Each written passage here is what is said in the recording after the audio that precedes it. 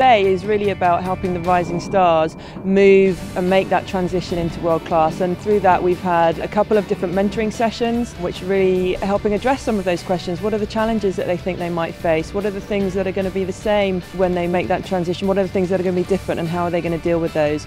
They get to find out loads of positive stuff, loads of negative stuff, loads of global mindset information and tips, but actually get down to some of the nitty-gritty. What's it like to go on tour?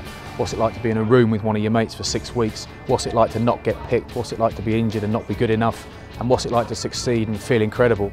What sets apart an athlete to a champion is a very small line. It's about that mindset of moving into a world-class environment where you've really got to step up a level. You've got to make sure that the training is going up a level as well, and comes with that all the things around nutrition, about self-confidence, around belief, about recovery from training.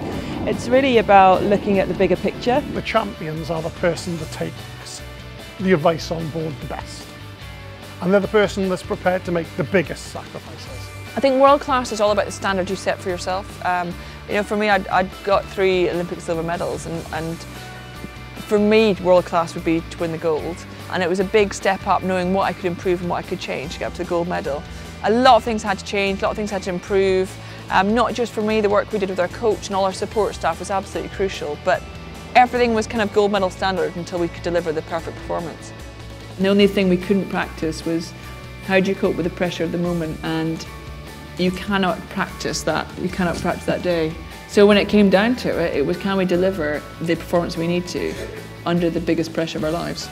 Obviously today's all about the rising stars of the Sporting Academy and all this great inspiration and everything they can have. I have loved it. I had so much fun myself. It's an exciting thing. I love coming to days like this where you can help, and you never know. You know, there could be an Olympic champion here today. You just don't know.